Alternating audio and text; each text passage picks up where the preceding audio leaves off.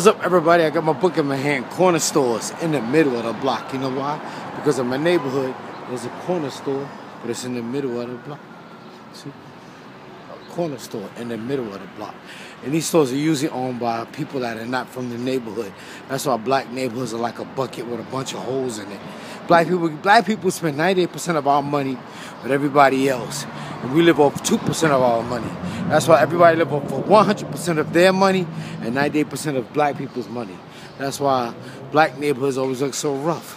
But I put a post on Facebook yesterday about Jesus not coming to save black people, and the black people were mad at me. And then they started mixing up like Egyptian theories and Egyptian Egyptian history and stuff like that, and tell us how our history was stolen from us. And that's all well, that's true. It was stolen.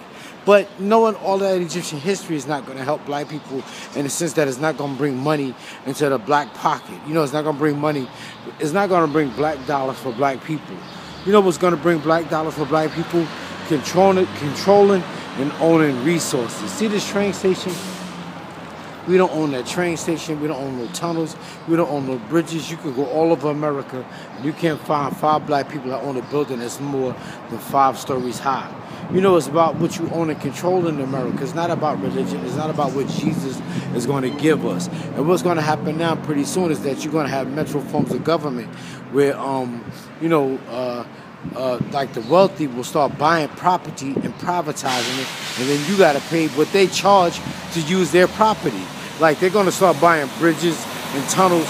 They're going to start buying property that was once owned by the public, and they're going to buy it and then privatize it. The same way they privatize prisons, and then they can pretty much make the rules. They can call the shots, and that's what's going to happen. And then black people are going to be still sitting on our hands, waiting for Jesus to crack open the sky, and come save us. Black people need to wake up, and it's just a form of indoctrination that's been handed down over years and years, and mainly through the television.